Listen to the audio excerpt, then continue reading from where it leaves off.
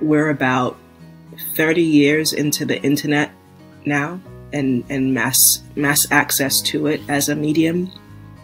And I came into it during a period where a lot of people were incredibly hopeful about what the internet could open up for us as a species, and not just in terms of the church or in terms of religious communities, but in terms of spaces where people who are disempowered could gather and share ideas and draw strength, and that would enable them to make change out in the physical world. The technology itself is neutral.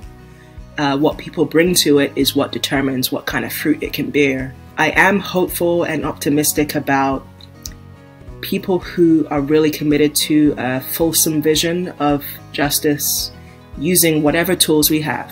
Stick stones, internet, smoke signals, whatever we've got to drive towards that.